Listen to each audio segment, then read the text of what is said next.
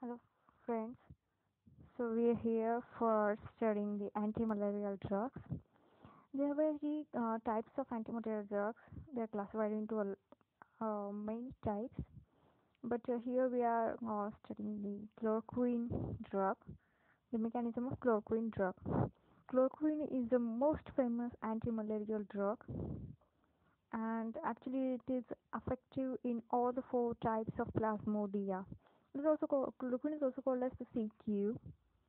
The plasmodia, all the four types of plasmodia are the Plasmodium vivax, Plasmodium malariae. Let me write it here down. Plasmodium vivax,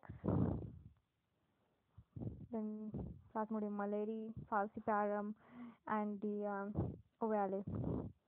Now, uh, in India, the falciparum got its resistance against the chloroquine. So it is the chloroquine is ineffective against Plasmodium falciparum, and the Vivax. We can't use the chloroquine because it is ineffective in for the relapses in the Vivax. So, mm, now the relapses in the malaria fever is um, is really effective. Chloroquine is effective against it in 1 to 2 days. Now, chloroquine acts on the erythrocytic schizontoside. Erythrocytic schizontoside. So, how I mistaken the spelling. Let me cut here. Schizontoside. Side means it's actually killing the schizont within the erythrocyte, that is RBC. So the phases of the malaria, like the pre-erythrocytic and post-erythrocytic and erythrocytic phases. So chloroquine is active against only the erythrocytic phase because it's killing the plasmodium which is in the erythrocyte. So it is ineffective in the pre and post-erythrocytic phases. So it is the point to be noted here. So let's come to the mechanism of chloroquine, how it works in our body. Mechanism of action of chloroquine. So first of all, we have to understand what the plasmodium does works, how it works in our body. So let's assume this is a vessel, any artery or vein, and it's an RBC, erythrocyte. So let's assume the on diagrams are horrible, I know, and HB are here inside the RBCs. Now this plasmodia, okay, comes in the RBCs, resides here, and it takes up the hemoglobin in it. Now, hemoglobin is needed for various metabolic reactions for the plasmodia. It might need it.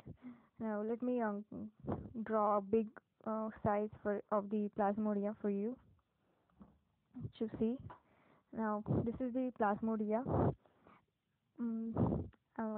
Don't go on the diagram because it not might be the same as that of the plasmodia. And here I am drawing the vesicle.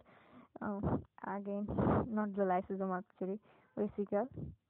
The plasmodium vesicle is acidic in nature. The acidic nature is helpful for the reactions which are occurring within it. Parasite. Okay. So the parasite, it accumulates HB in it.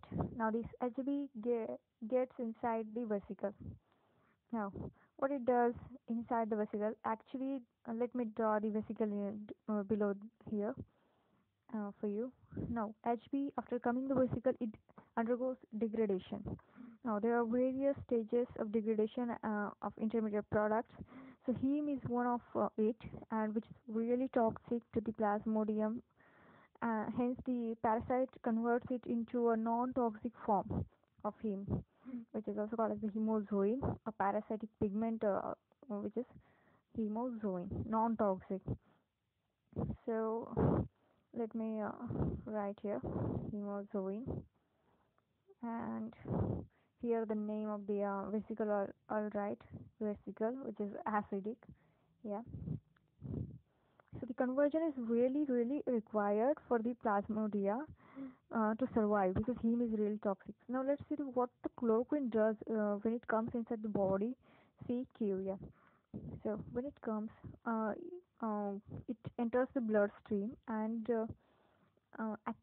gets accumulated by the sensitive parasite. Yeah, parasite itself accumulates the chloroquine. Now the resistant chloroquine resistant parasite can't accumulate the chloroquine, so here the chloroquine enters the parasite and it also gets accumulated inside the vesicle of the parasite. Okay, it enters the vesicle also, and here it comes in the vesicle and it actually interferes. Being slightly basic, it raises the pH of the vesicle and it actually interferes with the degradation of Hb. It stops the conversion of heme into the hemozoin, so the toxic heme gets accumulated inside the vesicle, and hence it is toxic actually to the parasites, so it degrades